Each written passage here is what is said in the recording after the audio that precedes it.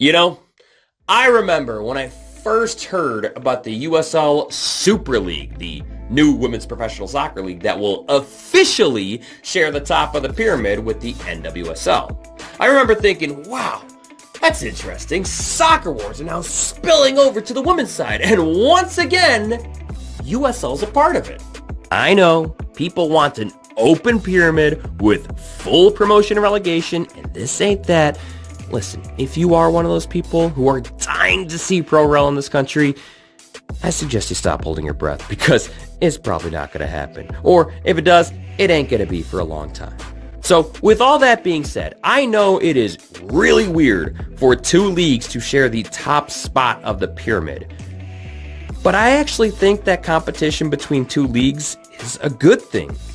Pressure makes diamonds. And if the NWSL starts to feel the heat from the USL Super League, then they'll be forced to keep getting better. That's why even though I'm a die-hard MLS fan, I'm still rooting for the USL and even NISA to keep improving as well. But, okay, not gonna lie. After the initial announcement, I sort of forgot about the USL Super League and just went about my business. You know, like watching the Fire completely fucking suck for another season. But then I saw a tweet about the Charlotte USL Super League team hiring a head coach.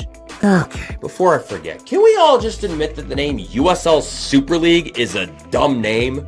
I mean, not that that has anything to do with anything and not that I should really care about it, but it's like, really? USL Super League? Like after the debacle of the European Super League, I would think USL would want to change that name ASAP, but they haven't yet. And it's just like, what are you waiting for? Anyways, after I saw that Charlotte hired Philip Poole as their head coach, I started looking back into the USL Super League again. And after about 20 minutes of researching, I came to the conclusion, yeah, the NWSL has nothing to worry about. No, but for real, I think the Super League is in for a rude awakening. Like as it stands right now, I do not have a ton of faith in this league. But before I bring up my concerns of the USL Super League, let's talk about something that might actually work. And that is its schedule, as they will be running an August to May schedule. You guys might already know my opinion on the idea of MLS trying a winter schedule. I think it's fucking stupid. But actually, it might work here, because the majority of the 8 teams are in the South. Charlotte, Dallas, Fort Lauderdale, Lexington, Tampa Bay, Washington, D.C., Spokane, Washington, and Brooklyn. The only markets where it's going to be extra chilly in this first season is Spokane and Brooklyn. And I think you can work around that. And because it's a winter schedule, USL Super League won't be competing at the same time as the NWSL. This could be a good thing because people who are already diehard NWSL supporters may actually give the USL Super League a chance simply because it's not on at the same time as the NWSL. Now, if they ever have a Women's US Open Cup, I'm not exactly sure how they're going to do that. It kind of seems inevitable that one league will be playing some of their cup matches in the offseason, which isn't exactly ideal. Now here's my concerns. We are less than 7 months away from the start of the inaugural season, and only 3 teams have released their branding, that being the Tampa Bay Sun FC, Spokane Zephyr FC, who are affiliated with Spokane Velocity at the USL 1, and Lexington SC, who share the same name as the men's team, also in USL 1. As of right now, only 4 teams have a head coach, and only 6 teams have a place to play. Like, that's what I'm wondering about. How can this league already be granted Division 1 status when a fourth of their teams don't even know where they're going to be playing? I mean, what if the best stadium option for Dallas or DC doesn't hit the 5,000 seat requirement for holding Division 1 status? Wait, is that requirement real? Or is it just a load of BS? Because it's already been confirmed that Fort Lauderdale will be playing their home games at the training facility of Nova Southeastern University, which only seats 2,000 people. And let's not forget about Tampa Bay. They're playing their home games at a fucking high school.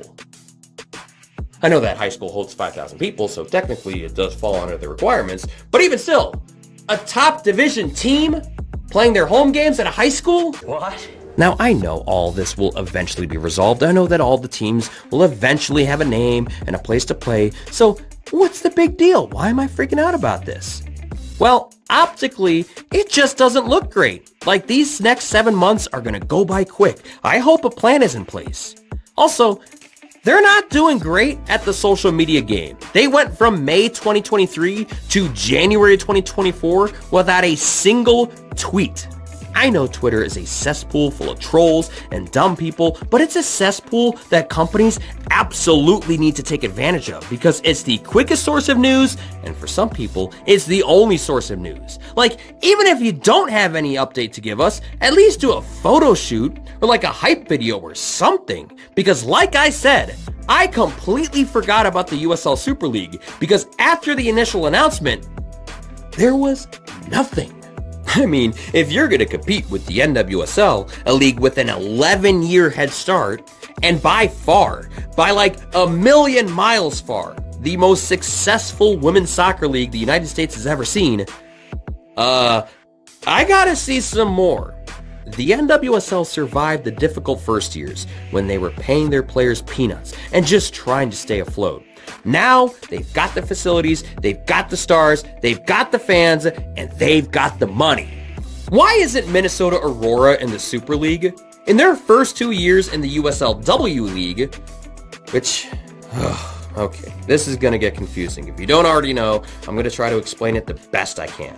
So the USL Super League is going to share the top spot of the pyramid with the NWSL. The USLW League is a pre-professional league that's going to sit at the 4th tier of the pyramid, which is a little weird considering tiers 2 and 3 are currently vacant. The USLW League has 81 teams across 10 divisions. Minnesota Aurora stands out, not just because of their beautiful crest, but also because they already have a 6,000-seat stadium that sells really well. They packed the place in the first ever W League final in 2021. Minnesota Aurora also stated intentions of joining either the USL Super League or possibly NWSL, which, like, please, USL, don't blow this. You have a great opportunity here with Minnesota. Figure it out. This is the perfect candidate for your league. Oh, and what about Racing Louisville and North Carolina Courage, 2 teams with USL affiliates that are currently playing in the NWSL? These are 2 perfect candidates for the Super League. Ideally, you would want them to leave the NWSL to play in the USL Super League, but what if they don't want to leave the NWSL? Oy vey, this is going to get messy. Like, what if they don't want to leave playing at soccer-specific stadiums for playing at high schools? What's USL as a whole going to be able to do about it? Can they force teams that are affiliated with USL to play in the designated USL Women's League? Perhaps the best thing going for the USL Super League is that, unlike the NWSL, they don't currently have a history of hiring, well, let's just say coaches and higher-ups that make questionable moral decisions. A few more of those blunders by the NWSL and maybe players will be fed up enough and say, screw it, I'm moving leagues. If the USL Super League doesn't put up a respectable product in year 1, then fans are going to be tough to come by.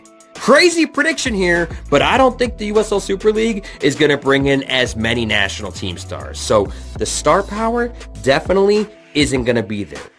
And also, we just need to acknowledge the fact that we're going to be going from 14 Division 1 women's teams to 22 Division 1 women's teams. Like, that's a lot of teams right there. The talent level, I think it's safe to say, might get a little diluted at that point. And that dilution is far more likely to be felt in the USL Super League versus the NWSL. Now, I know, I have been skeptical of things before in the past, and it's completely blown up in my face. I mean, just look at the What's the Deal with Nashville SC video. Like, considering how well Nashville's doing, I look like a complete moron for making it. I hope this video makes me look like a moron. I hope that Amanda Vandervoort and the rest of the USL Super League absolutely crush it. But I'm just saying, they've got an extremely difficult uphill battle to climb, and they're not exactly off to the fastest start now. And it's really hard to start any professional sports league in this country. It is doubly hard to start a women's professional sports league. And if I had to predict, I would say the USL Super League is gonna really struggle. But again, I hope I'm wrong.